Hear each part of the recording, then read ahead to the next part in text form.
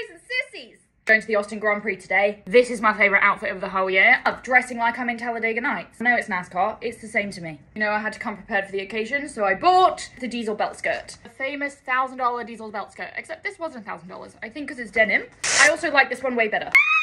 Oh my god, I'm already having the time of my life. I'm going for the simple tank top on top because I found this absolutely astronomical sleigh. Vintage diesel leather jacket. Perfect Aston Martin green because that's who I'm going there with today. Just a talent, if I do say so myself.